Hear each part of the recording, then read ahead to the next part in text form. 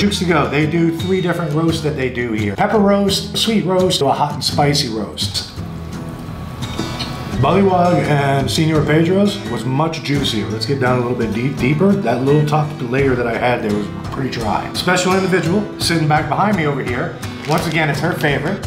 And she just showed me something here. She probably should have told me this before I started filming. They pour a sauce into the bag. I don't know if you can see that dripping off of the bottom of that there.